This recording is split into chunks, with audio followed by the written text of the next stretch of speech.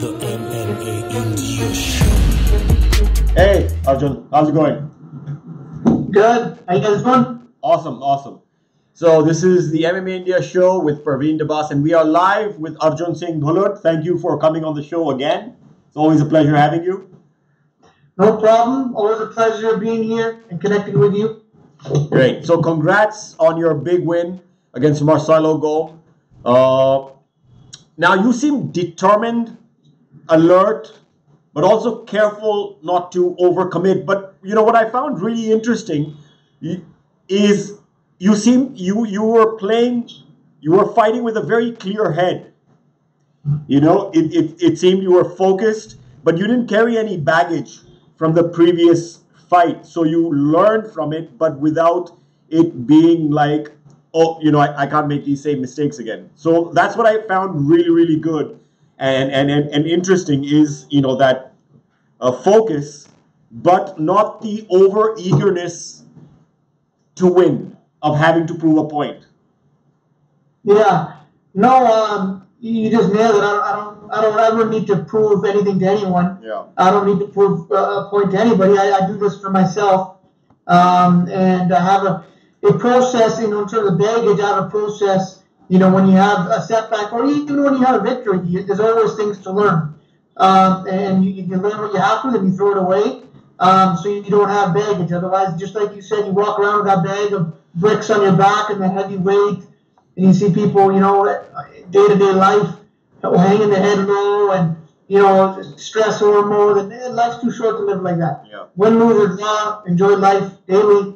I'm very happy and grateful for having the opportunities I have, and that's what it was. My preparation was great, and then it was a matter of executing. And like you said, you know, and as I like to compete, I compete with a clear head. And it was a little more focused for that clear head this time as well, obviously.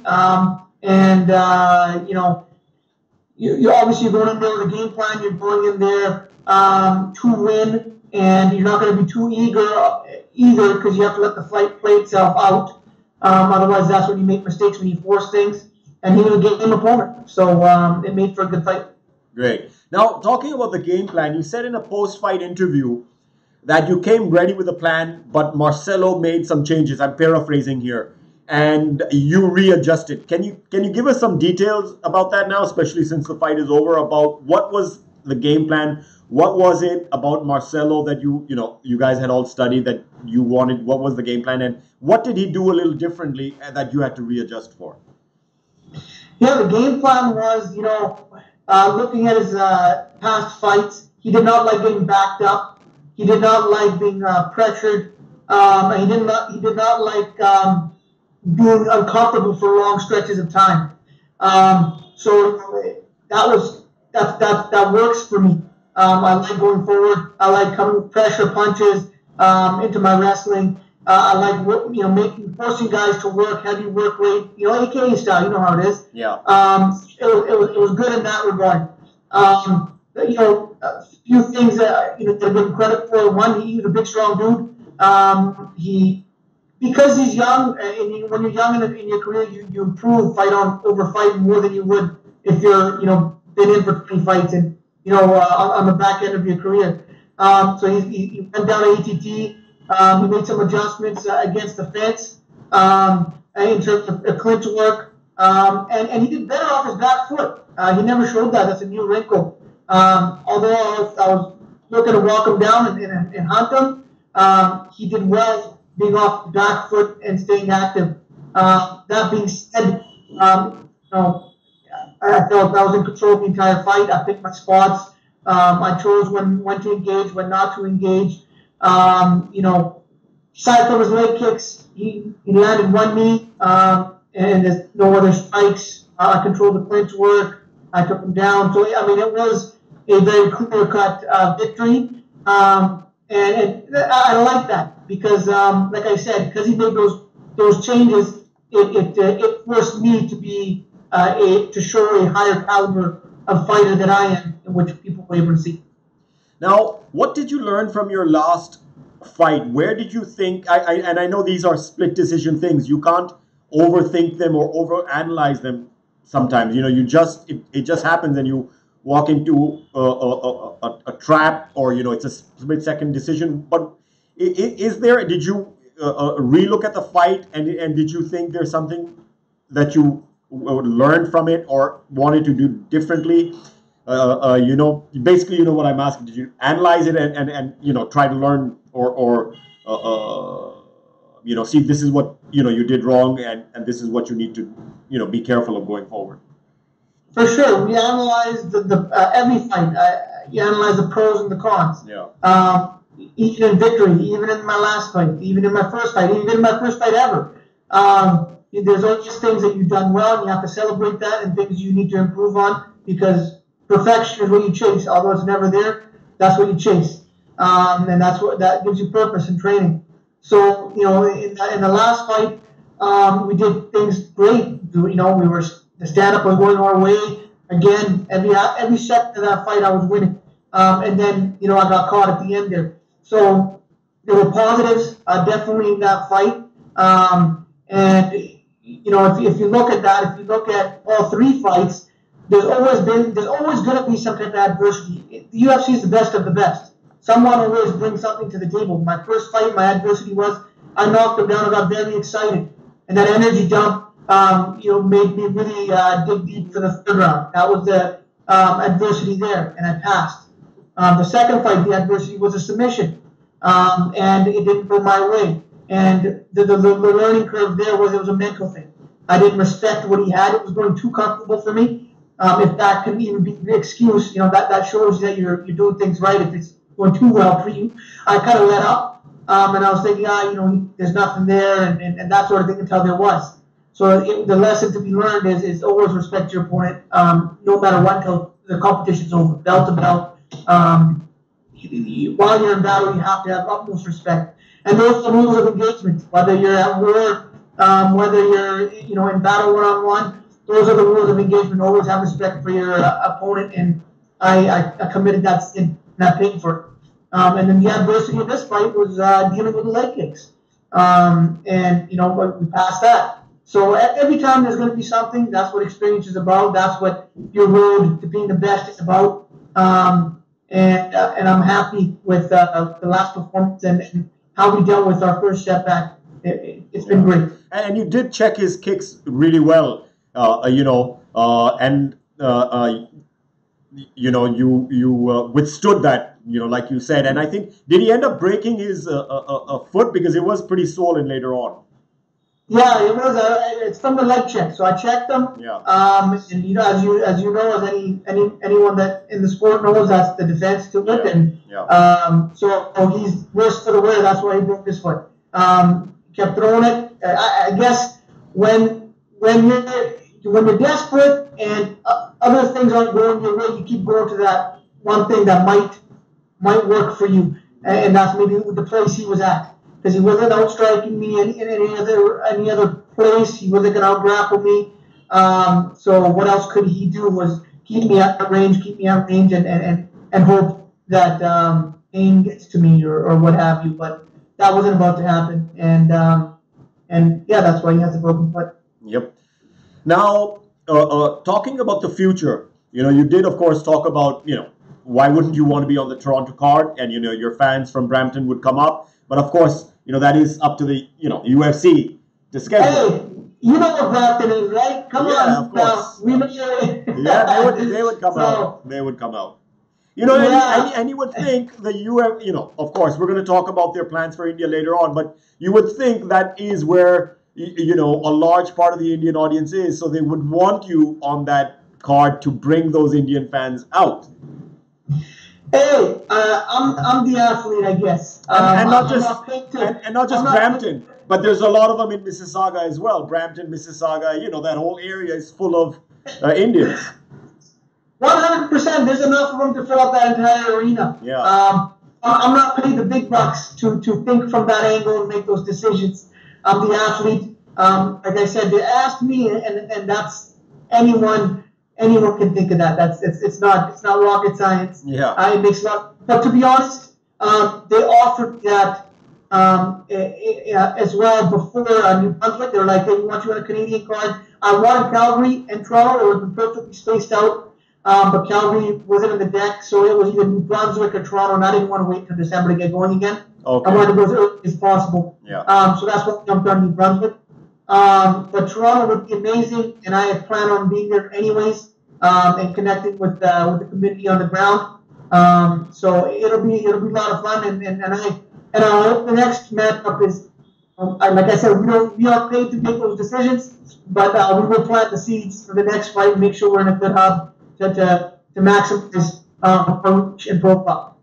Now, talking about the way forward, you're 3 fights down. You're in a pretty good position of seeing where you want to go from here and which fight or fighting who makes sense for you going forward. Because every fight now is a step forward. It's of course it still may not be in your hands, but is there somebody you have in mind, and is there, of course, a roadmap of how many fights to a championship title, or is that still some time away? So are you still focusing on it fight per fight and seeing who makes sense now? Now that you're 3 fights down.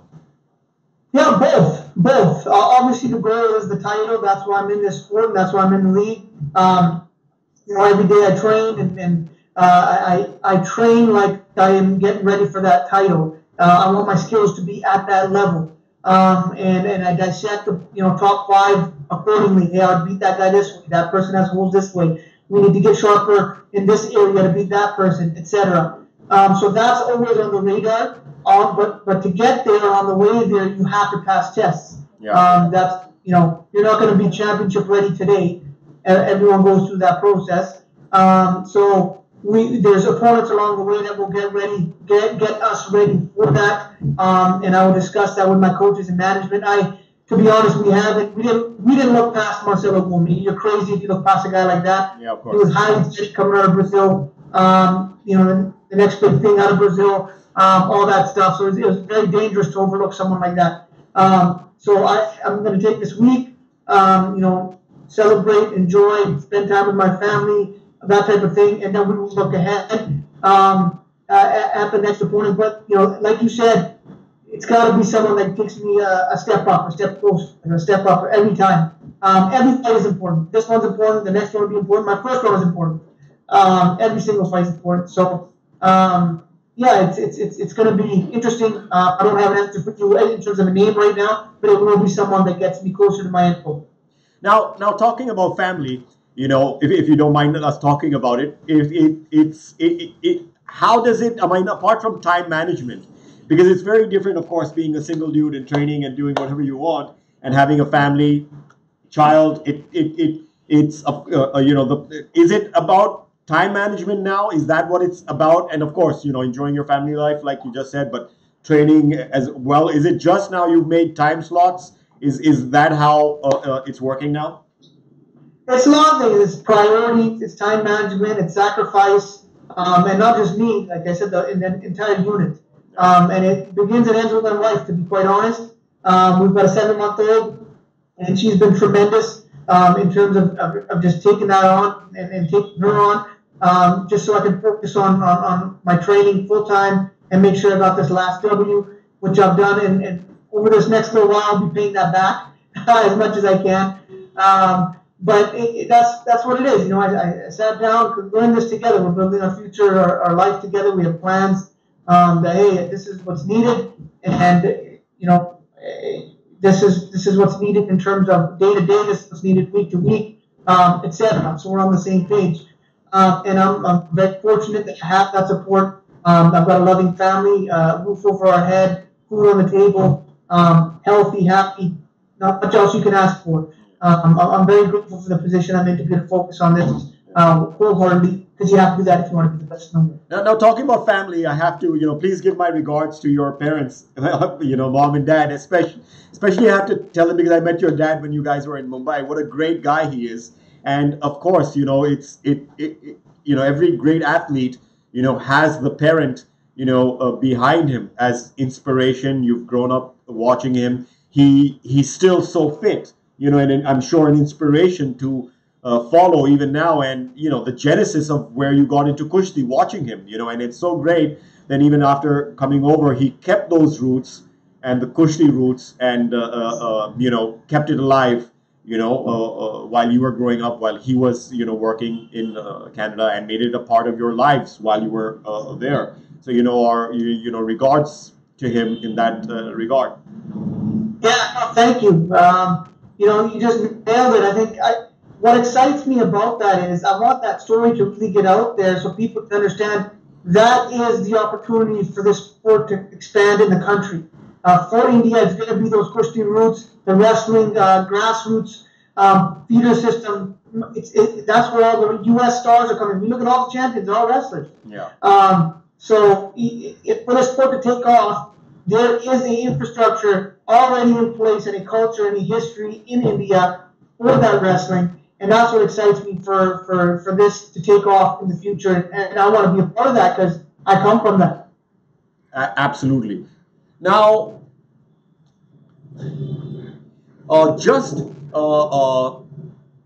now you also, I don't want to use the word attack, but you also spoke about your detractors, from the last fight. Now, were you targeting trolls in general or somebody in specific?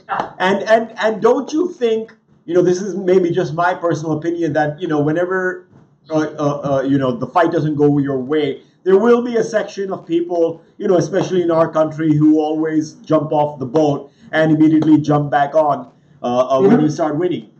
So is it... Yeah. Sorry, I was calling my laptop charger. Sorry, one sec. No. Yeah, it was. You know what? I don't want to get too much energy to the negative. Yeah. That's what I mean. Is it necessary to address that at all? That's what I'm asking. You know what? It is and it isn't. I mean, it isn't because why feed energy towards something like that, but it is because hopefully others can take some cues. For me, it blows my mind. I was never on social media before this sport. Even going to the Olympics, I never had social media accounts. Yeah. As soon as I got into this sport, like, you have to be on this, and this is the new way. And that's the reason really why I stayed away from it. People aren't accountable online. They can say whatever the heck they want, pretend to be whatever professionals, and people tell me how to train and how to get ready, and like, what are you doing? It's like coming to my house and telling me that. Like, unless I ask you, don't tell me what to do. I don't even know you. I don't tell you what to do. Yeah. So why do you think you have the right to tell me anything? Yeah. It just blows my mind. It's just an accountability piece, I think, what it is. And then obviously there's the trolls.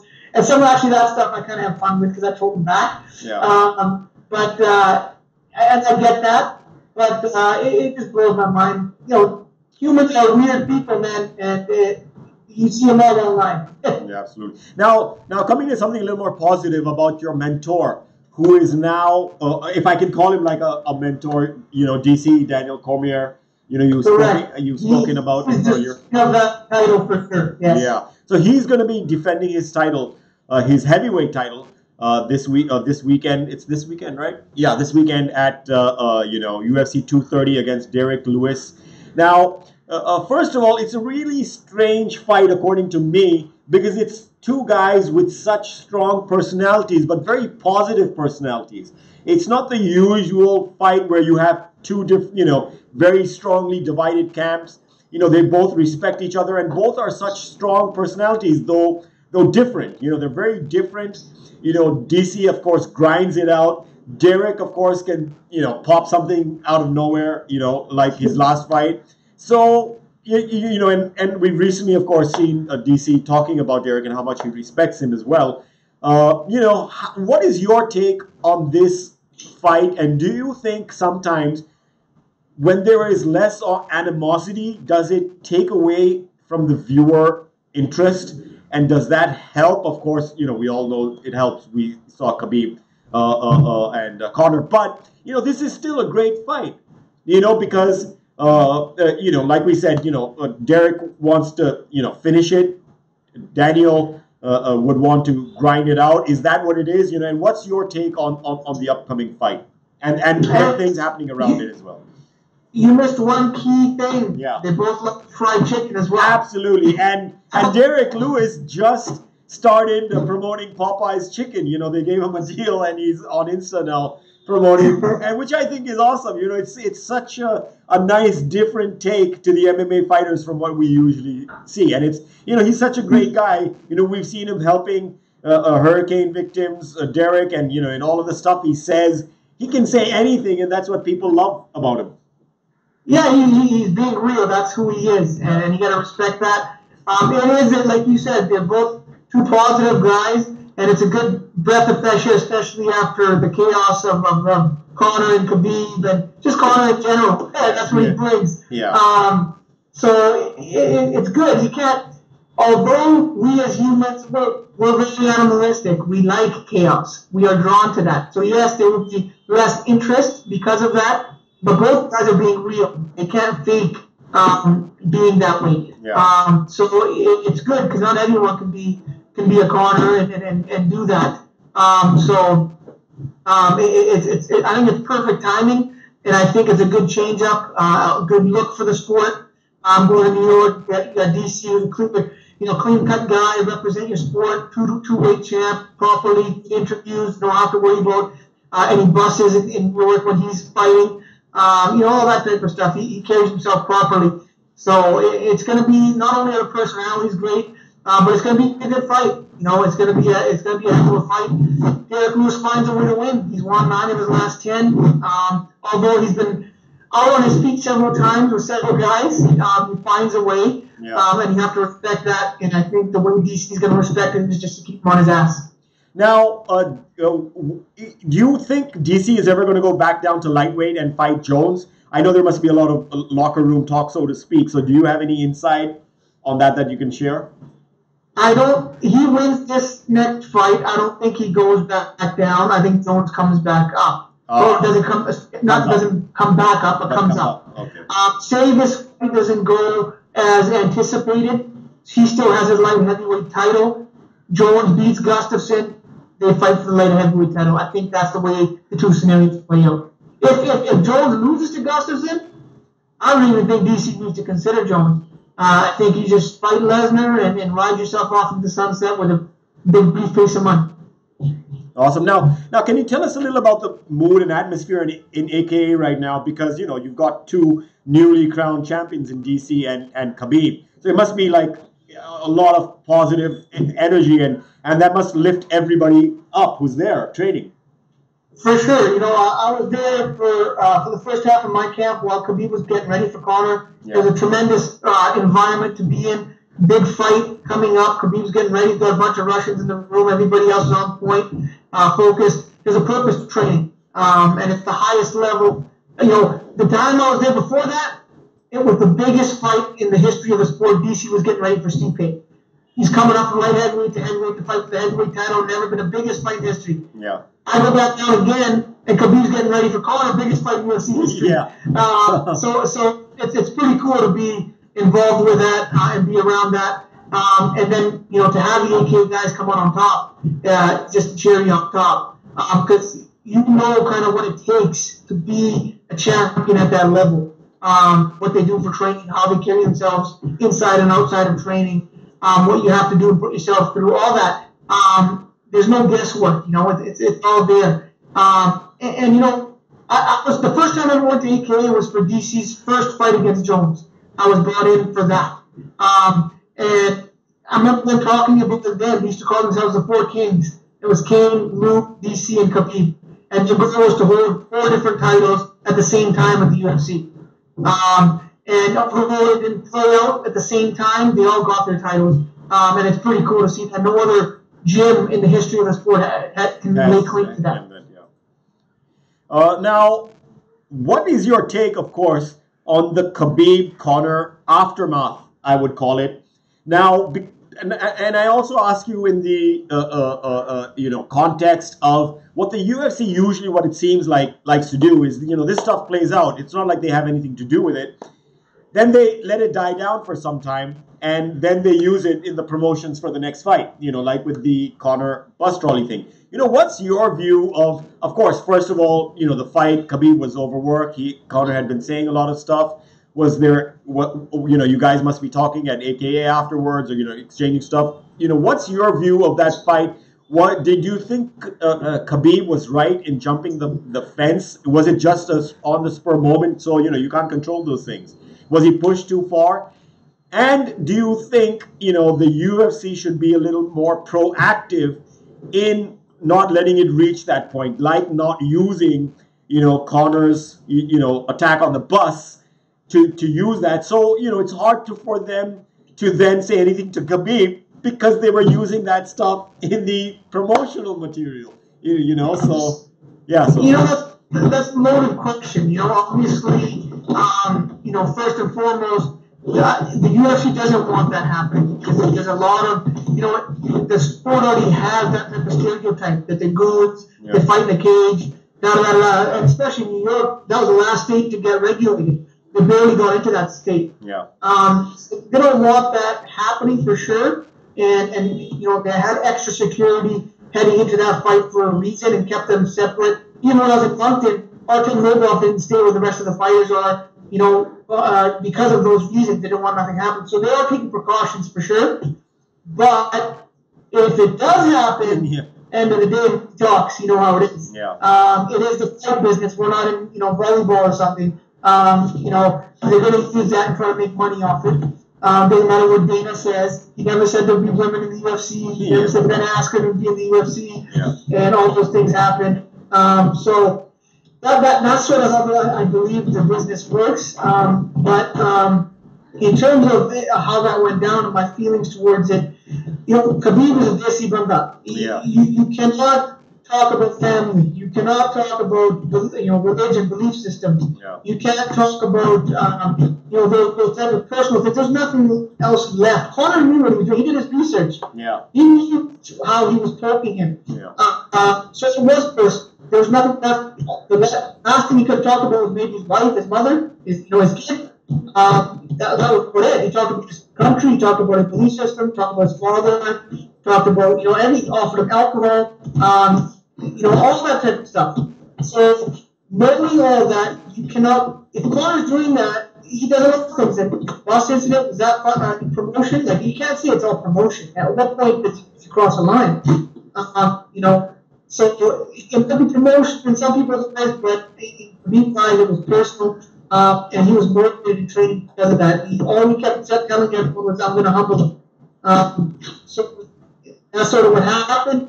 That being said, his motion spilled over the cage, and he fell down his face. But things happen, and he is human. If you look at his history before Conor, he was utmost respect for the opponent in every interview, all that. So, and I think he was genuinely apologetic for showcasing that side of him, but he wasn't apologetic of reacting in that manner because he was being true for who he was personal. Yeah. Now, there's one question. There's a lot of other stuff people are writing, which we've already talked about. But Mandy Boyd has just asked, did you ever train with Cain Velasquez?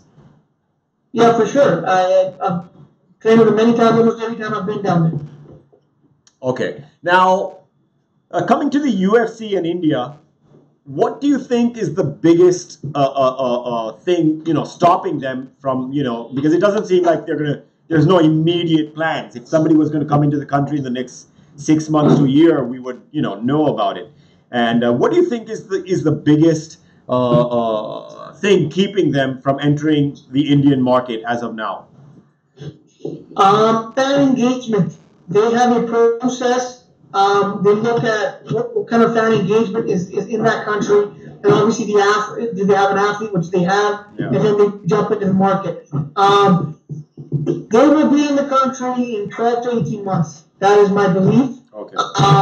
If not there. It's not going to happen within 6 months. 12 to 18 months, they'll be in the country. But the fans have got to show up and let them know that we're ready for this product, that we want this in the country, all that stuff.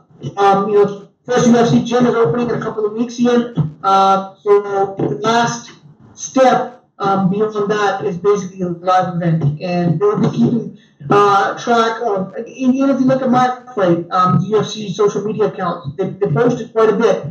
So they look at that, how many fans engaged on those posts from India. Yeah. I'm sure they look at how this UFC gym opening goes over. Yeah. And when they study all that, then we know whether the market's ready for an event or not. Okay. Now, before we, part ways today, any last message for your Indian fans? Anything you want to say to them?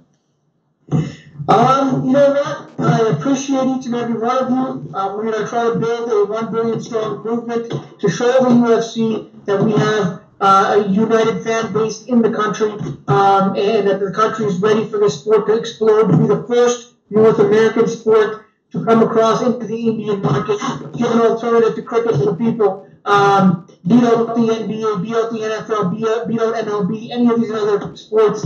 There's an infrastructure for wrestling. There's an infrastructure for success at Olympic boxing as well. The country is ready for this. Let's show them that. And I appreciate your support for me. Whether you support me or not, support the sport. And let's get them out there. And thank you guys so much. I will be on India very soon. Follow me online. Instagram, the one Arjan Singh Bhullar. Twitter, the one _ASB. Facebook, Arjan Singh Bhullar, and I appreciate the support. Great. Always great chatting with you, Arjan. Thank you so much for taking out the time, and we wish you all the best, and we hope to talk to you again very soon. Thank you. I appreciate it, guys. Take care. Cheers.